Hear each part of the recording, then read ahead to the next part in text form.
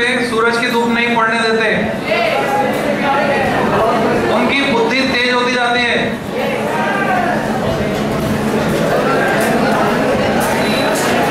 सुबह तुमको जल्दी उठ जाना चाहिए। रात को चाहे कितनी बजे सो, सुबह सूरज उगने से पहले उठो।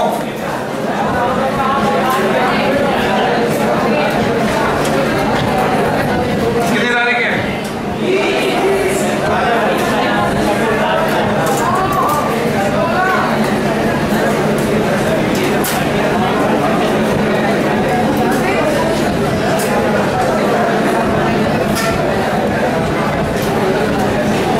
इलेक्ट्रॉनिक डिवाइसेस में लेक्चर नंबर 6 पढ़ना है हमको।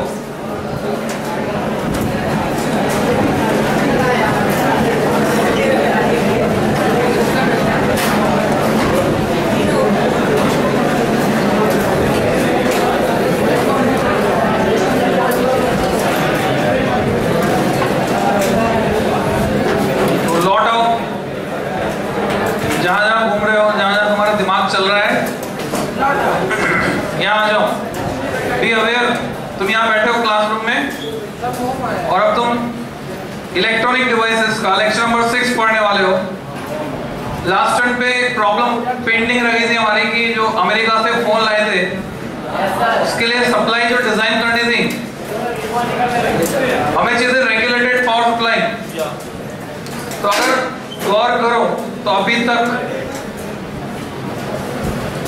आईवी कैरेक्टरिस्टिक्स का, किसकी ivy characteristics? Ivy characteristics of PN junction diode, इसकी आईवी कैरेक्टरिस्टिक का कुछ हिस्सा हमने इस्तेमाल किया। फॉरवर्ड बायस करते हैं तो टिल बैरियर पोटेंशियल, कोई बच्चा गलती से बैठा है जिसने प्रीवियस लेक्चर्स अटेंड नहीं किए तो वो जा सकता है उठ के, कुछ समझ में नहीं आने वाला है बीच में से। इलेक्ट्रॉनिक डिवाइसेस पढ़ा हुआ है, शुरू से पढ़ा है तो समझ में आएगा, अदरवाइज लेक्चर नंबर 11 में आना, लॉजिक गेट से पढ़ाऊंगा, कुछ समझ में नहीं आएगा। बैरियर पोटेंशियल तक कोई करंट फ्लो नहीं होगी, उसके बाद करंट तेजी से बढ़ेगी एक्सपोनेंशियली। रिवर्स बायस करते तो क्या होगा? करंट शुरू में धीरे से बढ़कर मिली एम्पियर के ऑर्डर की या माइक्रो एम्पियर के ऑर्डर की? मिली एम्पियर उधर होता है सर, माइक्रो एम्पियर। यह है forward current in milli ampere, इधर है reverse current in micro ampere. Current constant हो जाती है और हमने ग्राफ का सिर्फ इतना हिस्सा इस्तेमाल करना सीखा था बिफोर ब्रेकडाउन। ठीक है, ब्रेकडाउन अगर हो जाता है तो उसमें एक खास बात नजर आ रही है तुम्हें इस ग्राफ में। क्या खास बात नजर आ रही? वोल्टेज कांस्टेंट है और हमारी रिक्वायरमेंट क्या है? वोल्टेज कांस्टेंट चाहिए। तो इस ग्राफ में जो खास बात है हमारी रिक्वायरमेंट से मैच हो रही। तो अगर हम कांस्टेंट वोल्टेज सप्लाई डिजाइन करना चाहते हैं तो हमको ग्राफ का ये वाला पोर्शन यूज करना होगा, इसका इस्तेमाल करेंगे तो कांस्टेंट वोल्टेज सप्लाई बनाई जा सकती है। तो पहले ब्रेकडाउन मैकेनिज्म को समझना होगा। ब्रेकडाउन होता कैसे? ये जो पहले वाला ब्रेकडाउन होता है, इस वोल्टेज को बोलते हैं जीनर वोल्टेज VZ, और इस ब्रेकडाउन को हम बोलते हैं जीनर ब्रेकडाउन। ब्रेकडाउन कई बार लिखना है तो शॉर्ट फॉर्म यूज करेंगे P डॉट D डॉट। इससे पहले स्टार मार्क करके पेज के हेडर या फुटर पर एक स्टेटमेंट लिख लो। टॉप मार्जिन में या बॉटम मार्जिन में जहां ज्यादा जगह है वहां तुम एक स्टेटमेंट लिखोगे।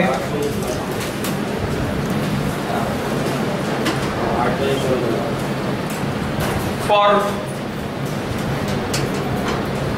Making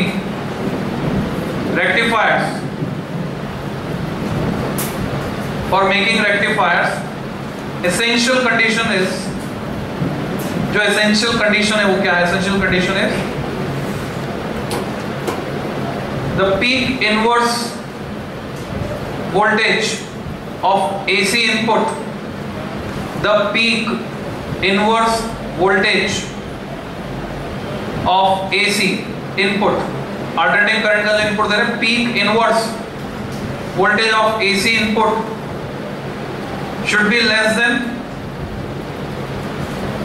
should be less than breakdown voltage. Peak inverse voltage of AC input should be less than breakdown voltage.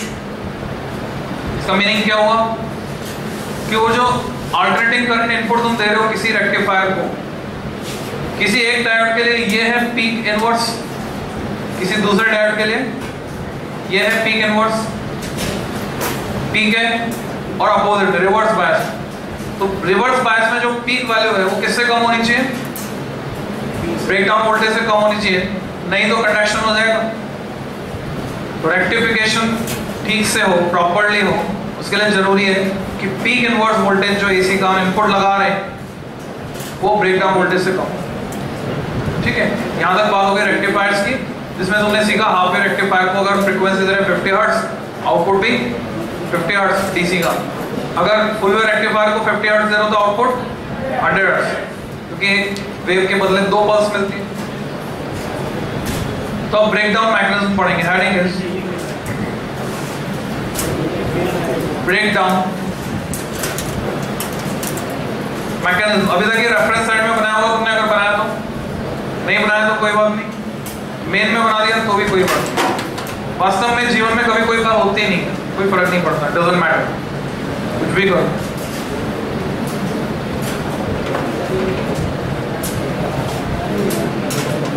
Breakdown mechanism in PN junction, जोड़ दो उसमें, इन पीएन जंक्शन। अगर बना लिया था ये डायग्राम तो उसी को और आगे पूरा कर दो, दोबारा बनाना है दोबारा बना लो। ये एक्सटेंडेड होगा थोड़ा ज्यादा, रिवर्स वोल्टेज VR हम लिखेंगे इन वोल्ट। ये फॉरवर्ड वोल्टेज VF, इसको भी नापा जा रहा है इन वोल्ट। एक ब्रेकडाउन ये है डॉटेड लाइन से इसको एक्सटेंड करके, आगे एक और ब्रेकडाउन दिखाओगे, ये जो वोल्टेज होगी इसको दिखाओगे V सबस्क्रिप्ट A और इसका नाम है avalanche, AV ALA and CHE, avalanche breakdown. Avalanche word अगर तुमने सुना है कहीं तो जो बर्फीला तूफान आता है, फिर एक बार बर्फ गिरना शुरू होता है, लैंडस्लाइड शुरू होता है, उसको बोलते हैं एवलांच। जब तक सब कुछ शांत नहीं हो जाता तब तक खत्म कर देता है, सब कुछ बर्फ के अंदर दब जाता है। यहाँ मतलब वैसा निकलेगा पर कुछ डिफरेंट वे में, वो हमें समझना होगा। यहाँ पर मतलब है कंटिन्यूस, यानी एक बार ब्रेकडाउन शुरू हुआ तो पूरा खत्म होकर ही डायोड जल के खत्म हो जाए। दो तरह के ब्रेकडाउन है, तुम्हें दोनों में डिस्टिंग्विश करना आना चाहिए। उसके लिए तुम्हें कुछ कीवर्ड सीखने हैं, कुछ थ्योरी लिखनी है जो मैं लिखा रहा हूँ। एग्जाम में 2 नंबर का क्वेश्चन आता है, एक्सप्लेन ब्रेकडाउन मैकेनिज्म। कभी पूछते हैं zener ब्रेकडाउन, कभी पूछते हैं एवलांच ब्रेकडाउन, कभी कंपेयर करवा लेते हैं दोनों को। हालांकि एवलांच की ज्यादा डिटेल एनसीईआरटी में नहीं दी हुई, एवलांच की डिटेल तुम्हें कंपटीशन के लिए तैयार करना, तो तुम लैंग्वेज में लिख सकते हो।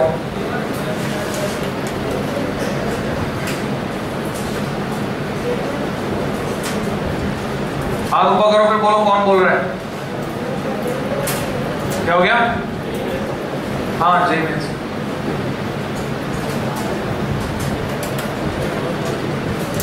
भाई मुझे पता है तुम कौन कौन से एग्जाम देने वाले हो। मैं बार बार बोलूंगा नहीं, मैं जो तुम्हारे काम का है वो करवा दूंगा। बोर्ड के लिए भी यूजफुल है, कोई बहुत ज्यादा जानकारी नहीं दे रहा, जितनी जानकारी दे रहा हूँ लिमिटेड है, उतनी काम की, उसमें सारा काम चल जाएगा। तो तुम लिख सकते हो इफ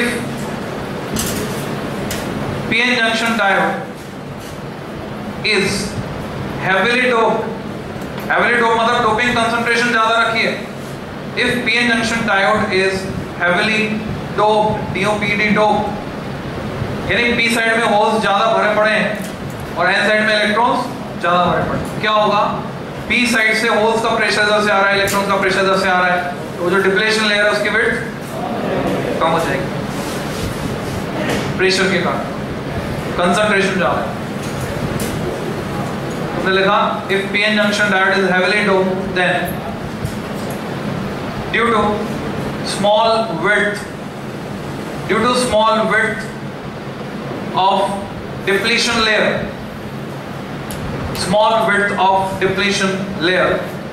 तुम चाहो तो शॉर्ट फॉर्म यूज कर सकते हो, डिप्लीशन लेयर के लिए हमने यूज किया था डीएल। पर जब फिजिक्स में हम बोलते हैं स्मॉल या लार्ज तो हम बताते हैं कितना, ऑर्डर ऑफ 10 की power -6 metre.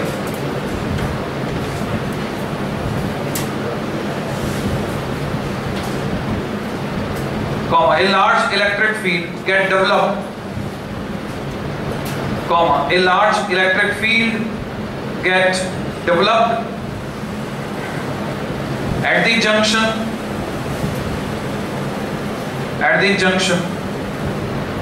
on applying a small reverse bias। तो दो डेटा आ गए, large electric field, small reverse bias. Small कितना रिवर्स बायस लगाया? 10 वोल्ट, माइनस में जा रहे हैं, 10 वोल्ट के बराबर रिवर्स बायस लगाया। तो रेफरेंस साइड में नोट करो इलेक्ट्रिक फील्ड कितना हो जाएगा। इलेक्ट्रिक फील्ड कितनी होती है? वोल्ट पर मीटर। ये रही डिस्टेंस मीटर में, ये रहा वोल्ट, वोल्ट पर मीटर कर दो। कितना लिखूं? वोल्ट 10 अपॉन 10 की पावर -6 इक्वल टू V/T। तो आगे 10 की पावर 7 वोल्ट पर मीटर। कितना अंदाजा लगाओ? 10 की पावर 6 पे ब्रेक डाउन हो जाता है एयर का। एयर की डायरेक्ट रेजिस्टेंस 3 मेगावाट पर मीटर, 3 × 10 की पावर 6 वोल्ट पर मीटर। तो 10 की पावर 7 मतलब ब्रेक डाउन तो हो गया। ब्रेक डाउन के बाद अगली स्टेज क्या आती है? कैथोड से इलेक्ट्रॉन खींचने लगते हैं, 10 की पावर 8 पर खींचने लगते हैं। यहाँ एक्चुअल में फील्ड एमिशन स्टार्ट हो जाएगा। तो फील्ड एमिशन स्टार्ट हो जाएगा और उसकी वजह से इलेक्ट्रॉन्स फ्री होंगे। जहां से इलेक्ट्रॉन निकल के आएंगे, पीछे होल छोड़ के जाएंगे। अब इलेक्ट्रॉन भी हैं, होल भी हैं, दोनों चार्ज कैरियर कंडक्शन में पार्टिसिपेट करेंगे, करंट एकदम से बढ़ेगी। तो इलेक्ट्रॉन का बॉन्ड ब्रेक करके, इलेक्ट्रॉन का बॉन्ड को ब्रेक करके एटम से निकल जाना, उसी को कहते हैं ब्रेकडाउन। तो इसको बोलेंगे ब्रेकडाउन, जेनर ब्रेकडाउन। कंप्लीट करते हैं स्टेटमेंट को जहां तक तुमने लिखा। Large electric field get developed on application of small reverse bias and thus कुछ कीवर्ड्स आ रहे हैं इस पैराग्राफ के। बैंड टू बैंड टनलिंग, एक बैंड से दूसरे बैंड तक, BAND बैंड तक सुरंग का जाना, सुरंग बन जाना। Tunnelling, band to band tunnelling, TUNNELLING, tunnelling take place. Band से बैंड में एक सुरंग बन जाती है, take place. And field emission starts. Field emission को भी अंडरलाइन कर दो, बैंड टू बैंड टनलिंग को भी अंडरलाइन कर दो। So now large number of electron hole pairs are available. So now large number of electron hole pairs are available for conduction,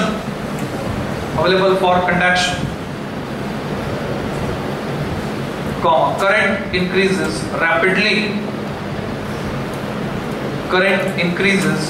rapidly, full stop. This type of breakdown, current increases rapidly, तेजी से बढ़ेगी, full stop. This type of breakdown is called, इस तरह का जो breakdown हो रहा है, breakdown को short form में लिखो BD. This type of breakdown is called zener breakdown.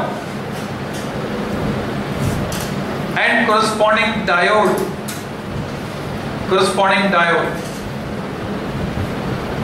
designed to operate in this region, जिसे हमने डिजाइन किया है इस ब्रेकडाउन रीजन में काम करने के लिए। corresponding diode designed to operate in this region is called dash. खुद भरो। अरे वाह, जानते हो तुम तो।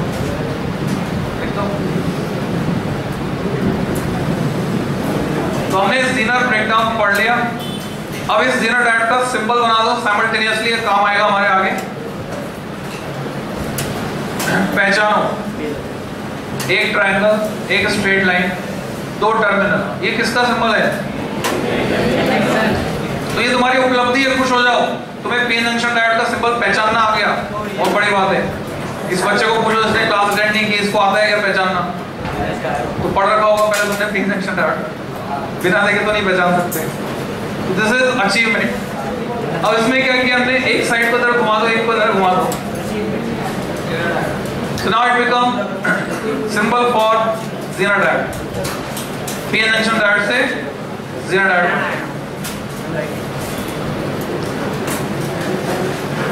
अगली लाइन में बीच में लिखो बट, BUT बट, और पैराग्राफ चेंज करके अगली लाइन में लिखो बट लिखने के बाद अगले पैराग्राफ में लिखो if doping concentration is kept small, doping heavy नहीं की हमने, कम रखिए concentration। if doping concentration is kept small, then due to large width of depletion layer, so naturally comparatively depletion layer की width ज्यादा होगी पिछले बार के comparison,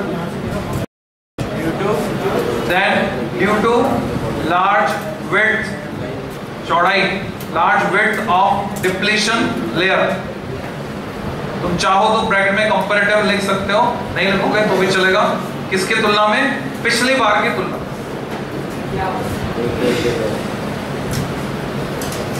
band to band tunnelling is not possible, सुरंग नहीं बन पाएगी। बैंड टू बैंड टनलिंग, एक कोवेलेंट बैंड होता है, वैलेंस बैंड होता है। कोवेलेंट बैंड होता है क्या? कोवेलेंट बैंड नहीं होता, कोवेलेंट बॉन्ड होता है ना, ध्यान से सुन के समझ के। तो एक वैलेंस बैंड होता है, कंडक्शन बैंड होता है, उन दोनों के बीच में टनलिंग नहीं हो पाएगी इस situation. Band to band tunnelling is not possible. नहीं होगी तो फील्ड एमिशन होगा क्या? वो भी नहीं होगा। फील्ड एमिशन नहीं होगा तो क्या होगा?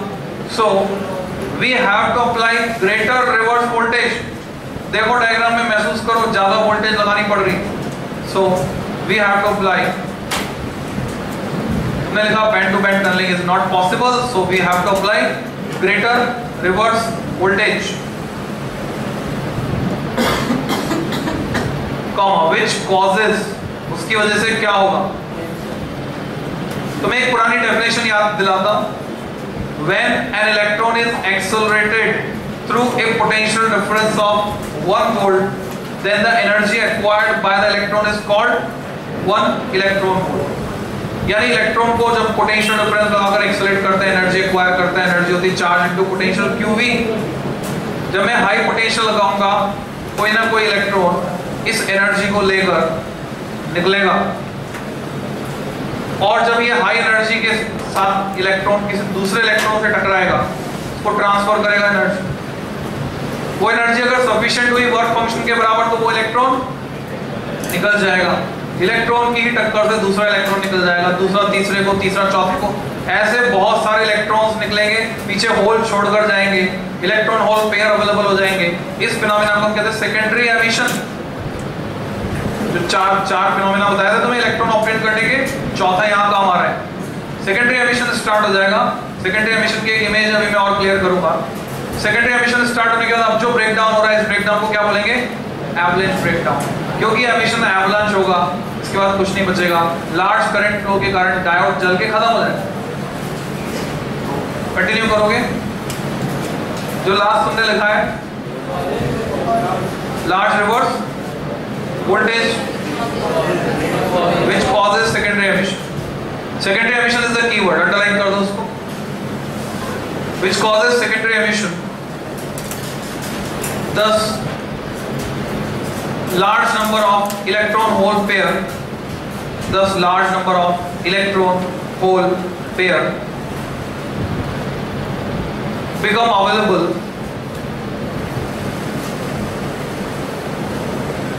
to participate in conduction, become available to participate in conduction. Full stop. Large current flows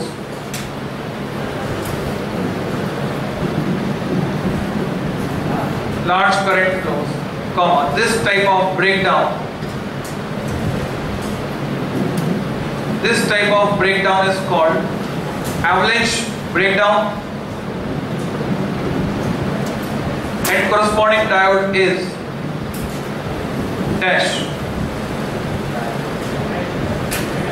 हाँ तुम्हें आता है?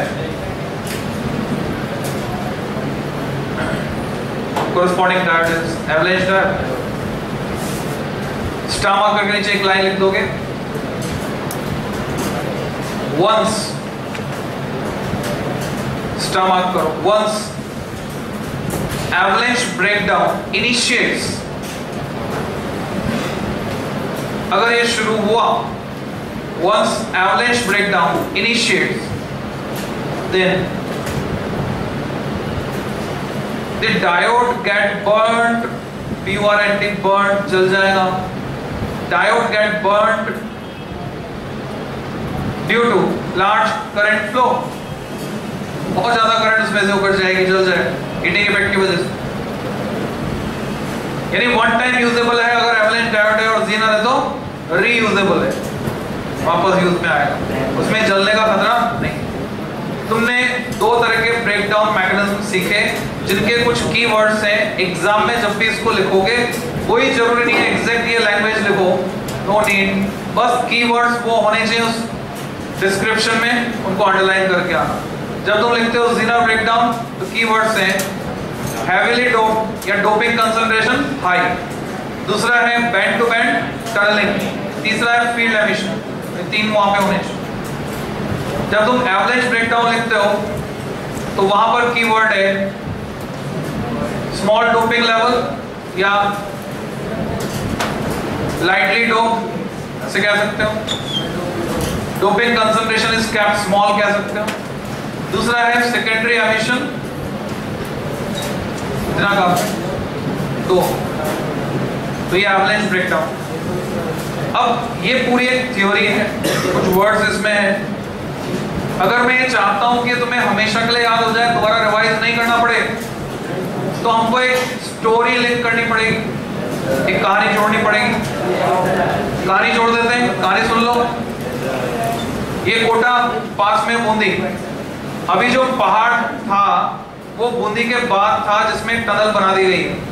टनल बनाने के बाद बहुत फायदा हो गया. यहाँ से जयपुर जाना है, अजमेर जाना है, 1 घंटा कम लगता है, पूरा स्पीड बढ़ गई because only of that tunnel. Just imagine वो टनल मान लो बूंदी के बाद नहीं है, बूंदी के पहले है. कोटा और बूंदी के बीच में पहाड़ है. Just imagine. अब वो पहाड़ ऐसा है कि उसका जो बेस है वो सकड़ा है. सकड़ा मीन्स नैरो, बेस सकड़ा है. तो अब ऐसे सिचुएशन में उसको बार बार चढ़ के पार करना उससे ज्यादा बेहतर होगा सुरंग बना लो. तो हमने सुरंग बना दी कोटा से बूंदी के बीच में. इसको तुम ऐसे मान लो बैंड टू बैंड टनलिंग. अब जाना आना आसान हो गया. इसमें फील्ड एमिशन होगा. ये कौन सा केस होगा? zener डायोड होगा. इमेजिन करो पहाड़ का बेस चौड़ा है, टनल बनाना पॉसिबल नहीं है, चढ़कर ही उतरना पड़ेगा. चढ़ने के लिए एनर्जी ज्यादा चाहिए, ज्यादा एनर्जी लगाई, वोल्टेज ज्यादा दिया, ऊपर तक पहुंच गए. अगर संभल के उतर रहे तो ठीक, नहीं संभल पाए तो खुद लुढ़केंगे, आसपास चीजों को पकड़ने की कोशिश करेंगे. एक पत्थर को पकड़ा और जमा हुआ नहीं था, वो भी साथ में लुढ़कना शुरू करेगा. अब रास्ते में जितने भी और पत्थर हैं इनसे सब ये टकराएंगे और सब लैंडस्लाइड स्टार्ट हो जाएगा. Avalanche breakdown, secondary emission. Electron ही इलेक्ट्रॉन को निकालना शुरू कर देगा. जब तक ये सब शांत नहीं हो जाएगा तब तक सब खत्म हो चुका होगा, सड़क वड़क सब जाम हो चुकी होगी. ठीक है. One time. एक और लिंक इसमें लिंक करो. हमारे टाइम में स्कूलों में जब सेकेंडरी एमिशन की इमेज दे रहा हूं तुमको, सेकेंडरी एमिशन की इमेज माइंड में स्टोर करो, इससे सेकेंडरी एमिशन को नहीं भूल पाओ। हमारे टाइम में स्कूल में जो हड़ताल हुआ करती थी, कई मुद्दे थे। सबसे ज्यादा बड़ा मुद्दा आरक्षण हुआ करता था, उस समय बहुत हड़तालें होती थी, कॉलेज में भी स्कूल में भी। उसके अलावा भी कोई भी मुद्दा उठाकर सबसे पहले सरकारी स्कूल के बच्चे अपने स्कूल की घंटी बजाते थे, टोलियां बना के निकल जाते थे। उनको ये बिल्कुल पसंद नहीं था कि अगर हम नहीं पढ़ रहे हैं तो वो चाहते थे कि आसपास के रीजन में, क्षेत्र में कहीं भी पढ़ाई नहीं होनी चाहिए, दूसरे आगे नहीं निकलने चाहिए। वो कैसे पढ़े? तो आसपास जितने भी स्कूल होते थे वहां वो पहुंच जाते थे। उनमें इतनी एनर्जी होती थी, कोई उनको रोकने की हिम्मत नहीं करता था। उनके हाथ में पत्थर होते थे, लाठियां होती थी। जिस स्कूल में घुसते थे सीधे घंटी बजाते थे, ना चौकीदार रोक पाता ना प्रिंसिपल। घंटी बजाते वहां स्कूल की छुट्टी हो जाती थी। वहां से फिर बच्चे निकलते थे, उनमें से कुछ बच्चे उनकी टोलियों में शामिल हो जाते थे, कुछ घर लौट जाते। दिस इज, मैं बहुत सिंसियर स्टूडेंट रहा हूँ भाई, मेरी अच्छी रैंक आती थी, मैं घर लौट जाता हूँ। तो मैंने हड़ताल नहीं करवाई, ना कॉलेज में ना स्कूल। तो अब क्या हुआ, तुमने यहाँ पे देखा बच्चे ही बच्चे को निकाल रहे, क्लास से निकाल रहे बच्चों, मतलब electron he electron. This is image for secondary emission, energetic electron, हाथ में पत्थर लाठी।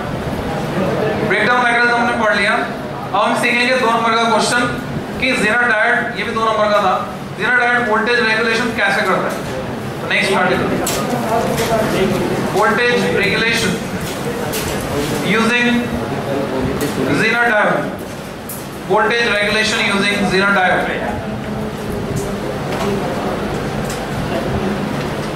2 नंबर।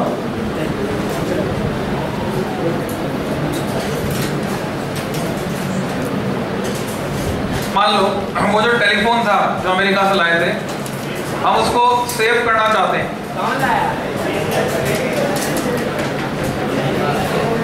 पावर सप्लाई डिजाइन कर दी, पीएन जंक्शन डायोड लगाए, ट्रांसफार्मर एप्रोप्रिएट लगा दिया। मान लो उसको 9 वोल्ट की सप्लाई चाहिए थी, 9 वोल्ट का रेक्टिफायर हमने बना दिया और बेस्ट फिल्टर लगाया। कौन सा? अरे याद हो गया तुमको? मैं तो एक ही बार बताया था, रिवाइज भी नहीं किया तुमने, घर पे जाके कॉपी भी नहीं उठाई, फिर भी याद हो गया। ओके, 5 फिल्टर लगाया। अब क्या निश्चिंत हो सकते हैं? तो जवाब नहीं हो सकते, क्योंकि सप्लाई वोल्टेज में अगर फ्लक्चुएशंस हैं तो अप्लायंस को डैमेज कर सकते हैं। तो हमने सीखा कि जेनर डायोड को यूज करें, वोल्टेज कांस्टेंट हो सकती है उसमें। तो सवाल उठता है, जितने भी डायोड हम और आगे पढ़ने वाले हैं, फॉरवर्ड बायस में लगाएंगे, किसको किसको रिवर्स बायस में। तो पर्टिकुलर पहले जेनर डायोड की बात करें, एफ भी करोगे आर भी करोगे? आरबी, क्योंकि आरबी में तो वोल्टेज कांस्टेंट मिलेगा, तो आरबी करने वाले हैं। कैसे जोड़ना है? दूसरे एग्जांपल समझो। मान लो मेरे पास छोटी सी डीसी मोटर है, पहले टेप रिकॉर्डर में हुआ करती थी या खिलौने में जो मोटर आती है। मैं चाहता हूं कि ये मोटर हाई वोल्टेज से डैमेज नहीं हो उसकी कॉइल, तो मैं क्या करता हूं, उस मोटर के साथ एक जेनर डायोड लगा दूं।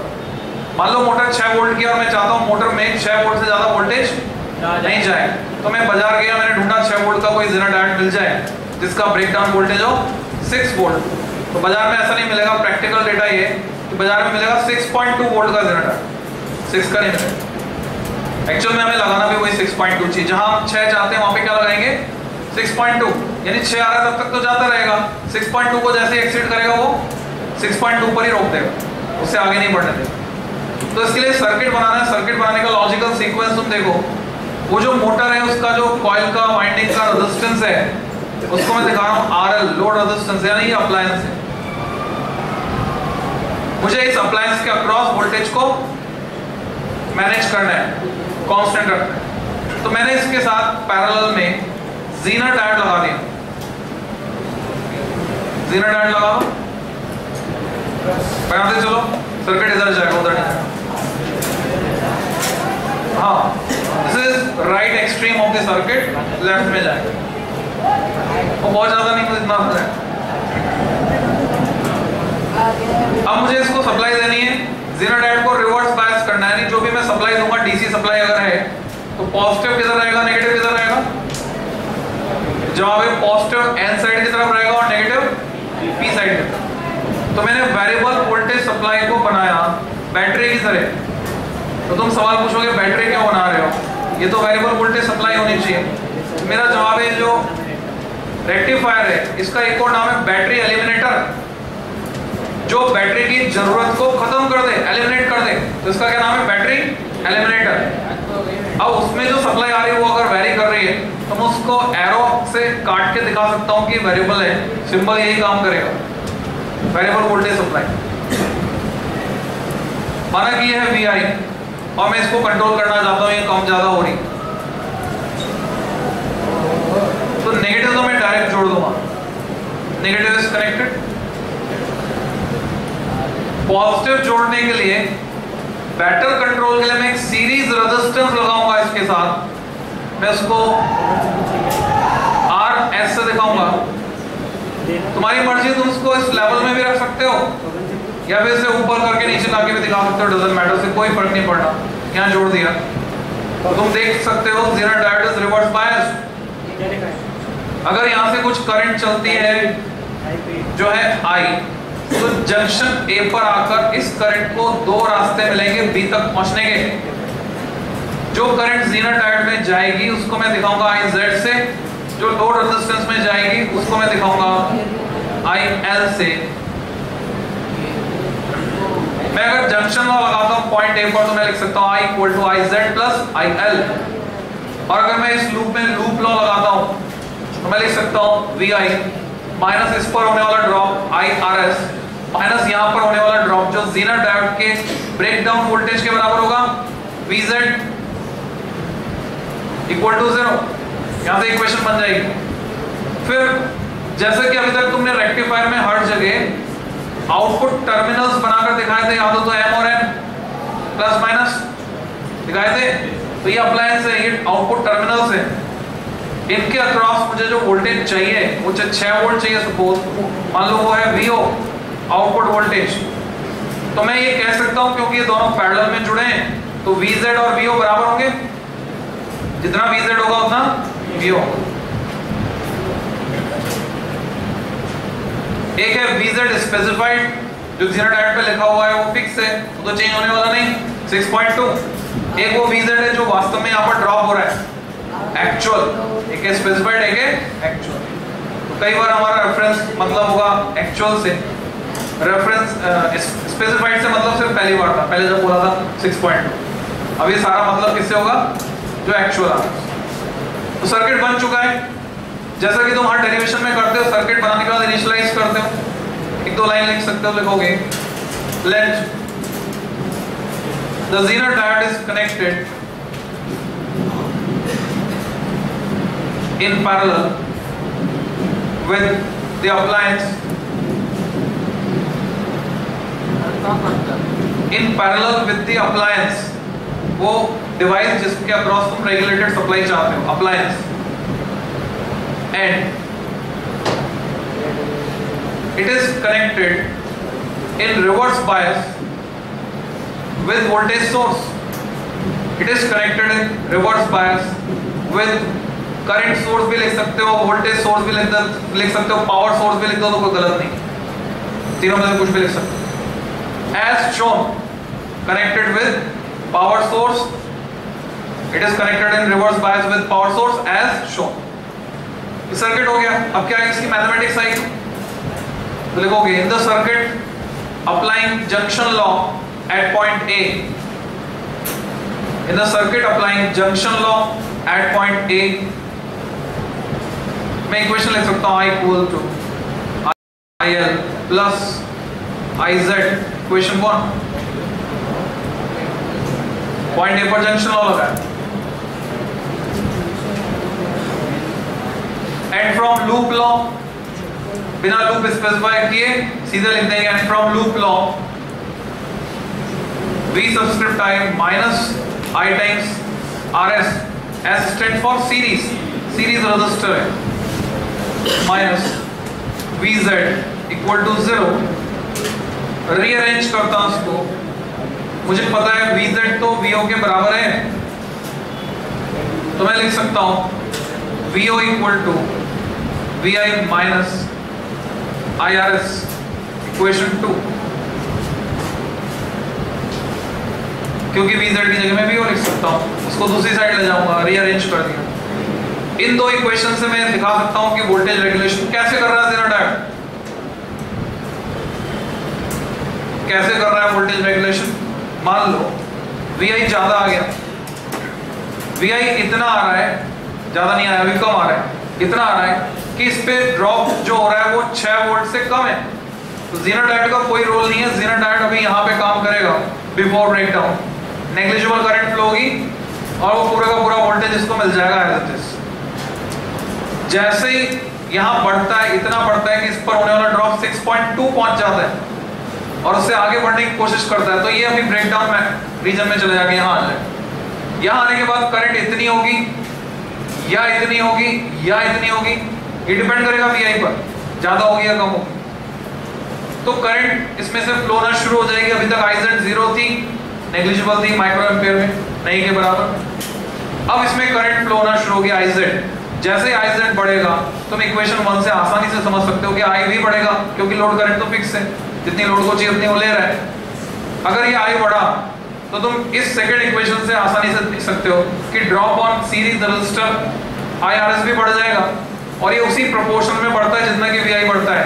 इसका मतलब VI और IRS का जो डिफरेंस है वो कांस्टेंट रहा। तो zener diode ने वोल्टेज रेगुलेशन कर दिया। तो 2 नंबर में तुम्हें लिखना इतना ही है और जो समझने की बात है वो इससे कहीं ज्यादा है, वो मैं भी समझाऊंगा। तो पहले लिख लो एग्जाम में क्या लिखना है वो। ये दोनों इक्वेशन तुमने लिख दी, देखोगे from above 2 equations it is clear that from above 2 equations it is clear that comma if VI increases input voltage बढ़ रहा है, VI increases such that the drop across zener diode such that the DROP drop across zener diode exceeds VZ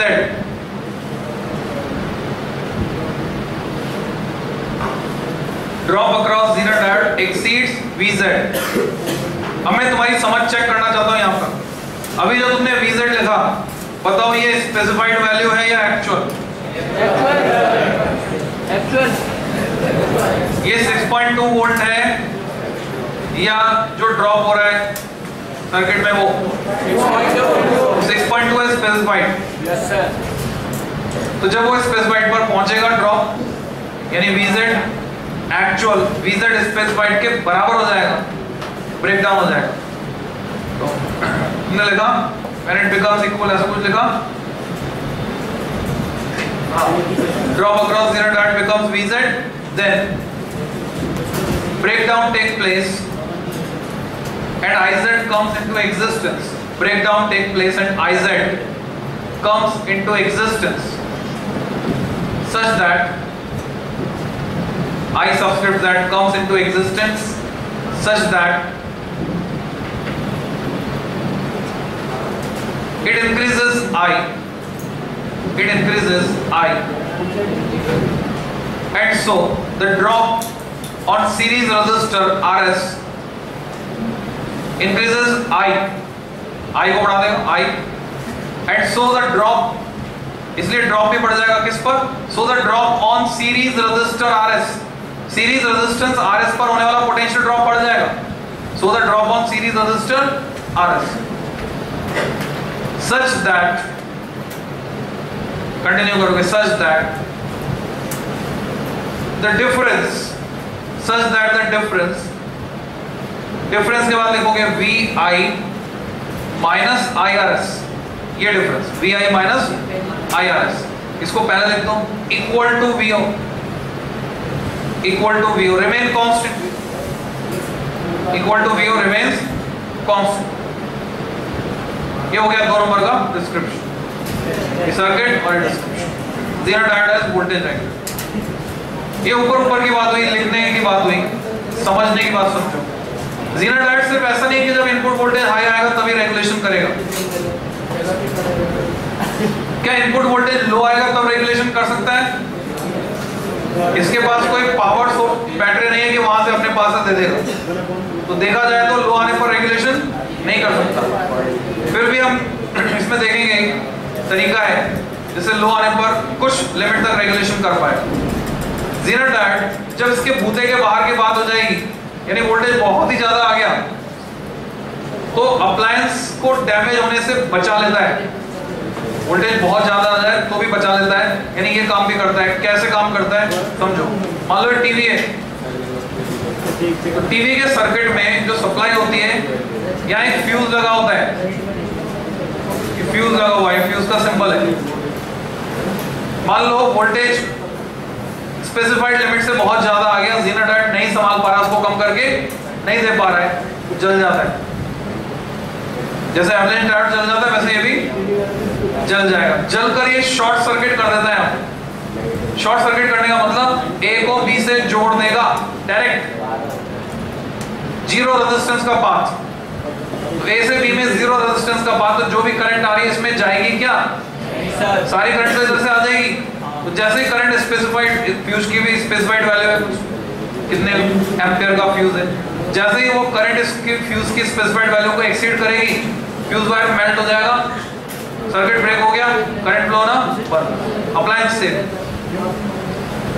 अब ये appliance खराब हो गया, TV खराब हो गया, तुमने टीवी सुधारने वाले को बुलाया, हालांकि अब ऐसे चांसेस नहीं होते, फिर भी वो तुम्हें बेवकूफ बना सकता है, बोलेगा आईसी उड़ गई, कैपेसिटर उड़ गया बताएगा, और तुम्हारे सामने बदल भी देगा, एक अच्छे वाले को लगा देगा और वो ले जाके बोलेगा मुझे कंपनी में जमा कराना है, वो खुद के पास ही रख लेगा, वो भी अच्छा वाला है, वो भी सही, खराबी कुछ नहीं है, बस तुमसे पैसे चार्ज कर लेगा कि मैंने बदला है।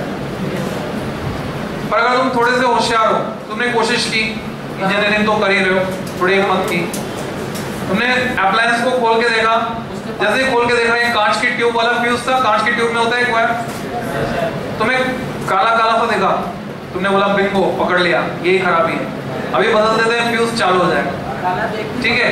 तो तुमने जो है फ्यूज को या तो बाजार से सेम वैल्यू का दूसरा लिया है, या उसी को रिपेयर किया, उसमें एक तार जोड़ दिया, मेटालिक कैप्स होती है किनारों पर, तार जोड़ दिया प्रॉपर रेटिंग का, मतलब प्रॉपर मोटाई का, और वापस लगाया। तुम एक्सपेक्ट कर रहे थे अब चालू हो जाएगा, बट अगेंस्ट योर एक्सपेक्टेशन कुछ और हुआ। जैसे तुमने फ्यूज लगा के चालू किया, बड़ा फिर से फ्यूज उड़ गया। रीजन ये शॉर्ट सर्किट है।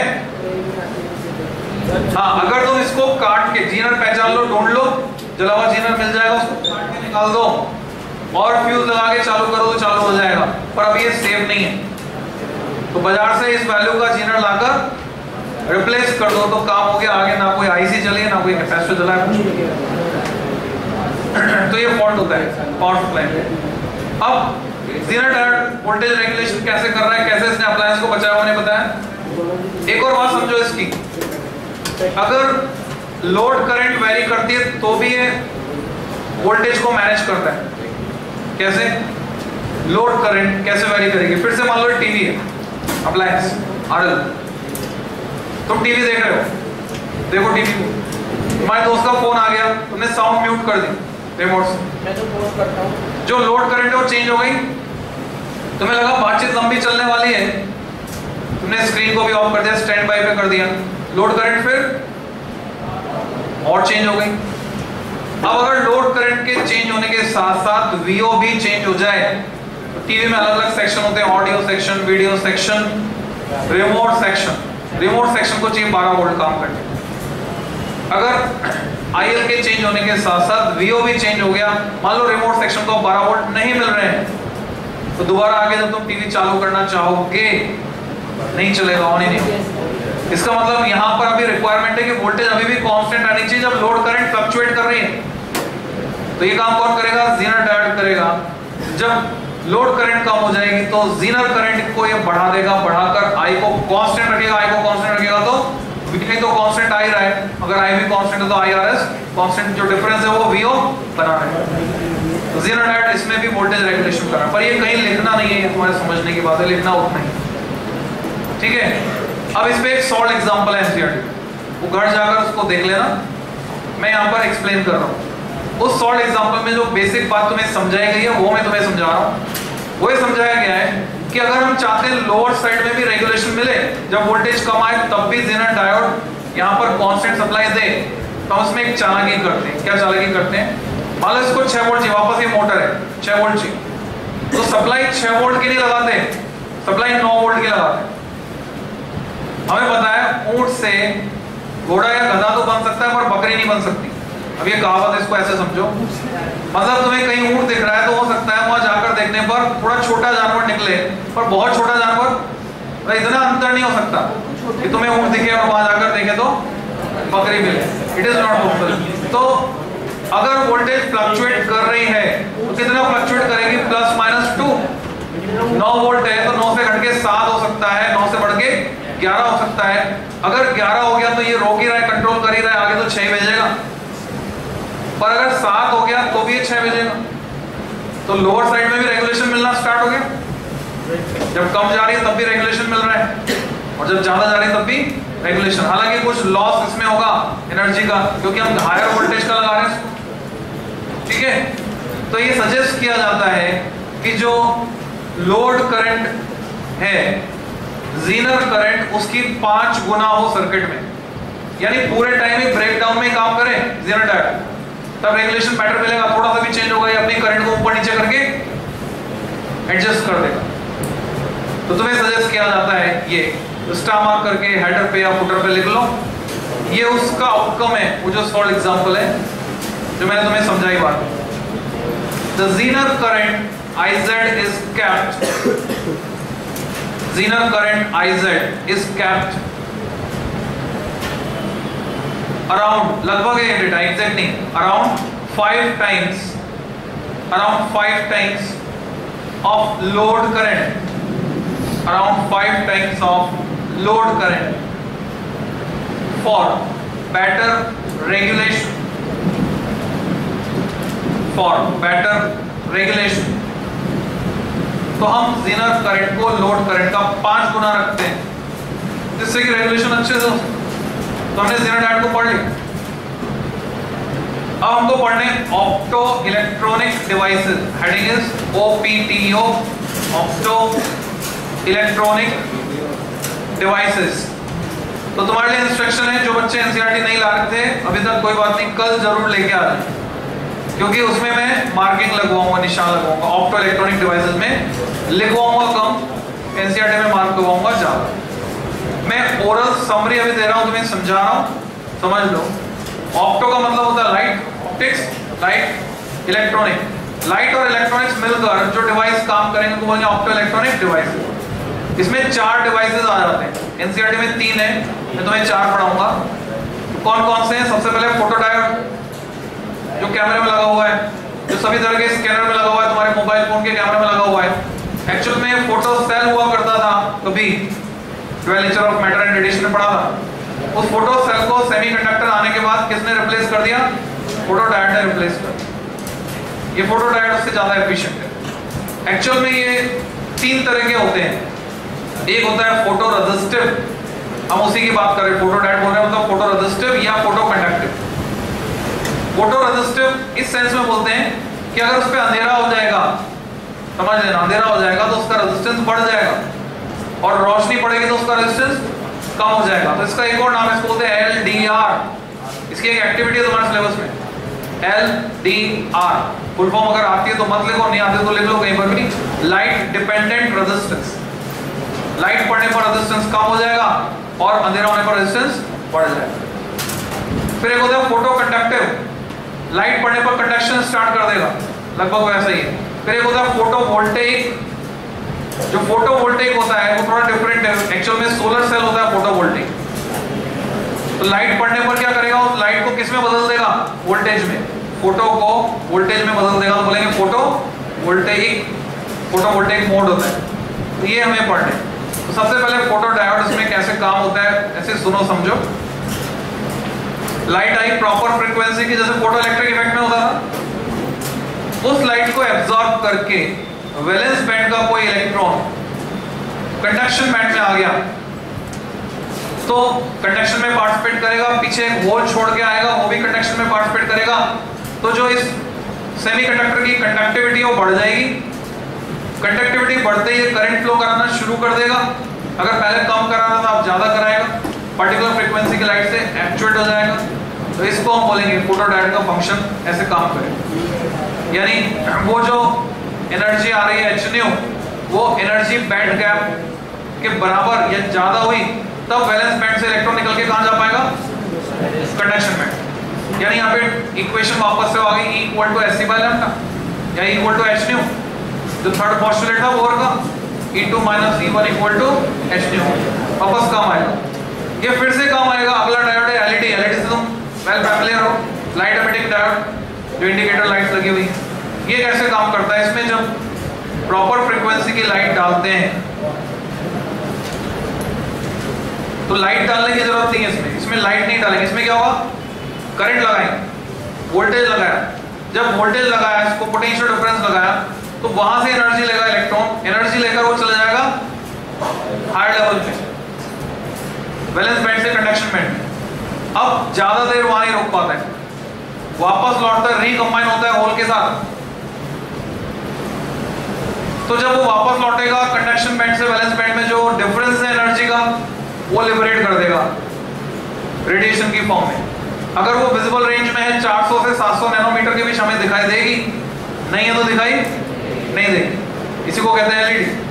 तो शुरू में रिमोट कंट्रोल जो आते थे टीवी के, उसमें एलईडी आगे बल्ब जैसा लगा होता था। कॉल सेंटर पे बहुत शिकायतें जाती थी, लोग बोलते थे फोन कर करके, हमने रिमोट के सारे बटन दबा दबा के देख लिया, ये जो लाइट लगी हुई है जलती कौन से बटन से? अब वो थी इंफ्रारेड, वो टीवी के लिए थी, टीवी में इंफ्रारेड सेंसर था तो वो जलने वाली थी नहीं। तो सबसे पहला जो मॉडिफिकेशन किया वो टाटा स्काई ने किया था अपने रिमोट में, परेशान होके कॉल से। उसने क्या किया, एक और एलईडी लगाई उसके पैरेलल, और वो लगाई विजिबल रेंज में लाइट एमिट करने वाली, और ऊपर की तरफ करके फॉर यूजर जो उसका इस्तेमाल कर रहा है कि हाँ भाई बटन दब गया, आप दबाते मत रहो, एलईडी जल जाएगी ऊपर वाली, वो उसको दिखेगी। और जो टीवी की तरफ वाली है वो इंफ्रारेड फेंकेगी, वो नहीं दिखेगी जलती हुई।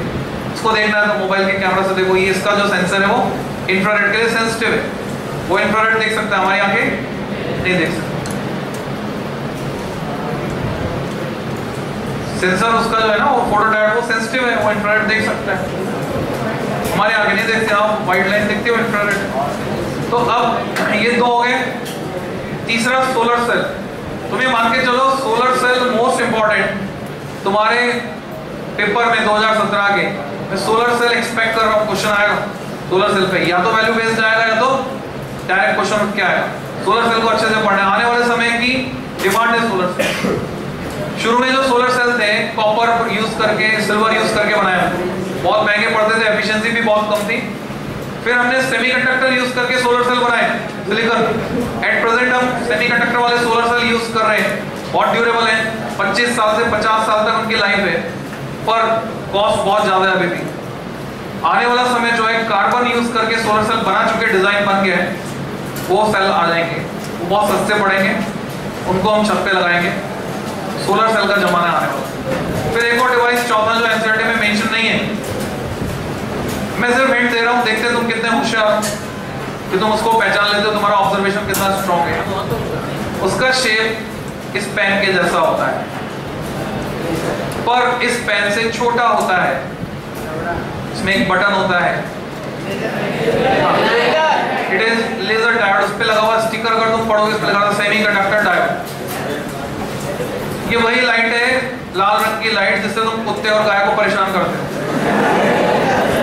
हालांकि तुम इससे रे ऑप्टिक्स के एक्सपेरिमेंट्स भी कर सकते हो, ग्लास स्लैब में डालो, बैंड होकर जाते हुए देखेगी, रे का पार्ट ट्रेस कर सकते हो, तुम TIR total internal reflection observe कर सकते हो उसकी मदद से। लेजर डायोड को भी हम पढ़ेंगे, 2 लाइन उस पर भी लिखेंगे। आज के लिए काफी, थैंक यू। पीछे बंद कर दो कैमरा।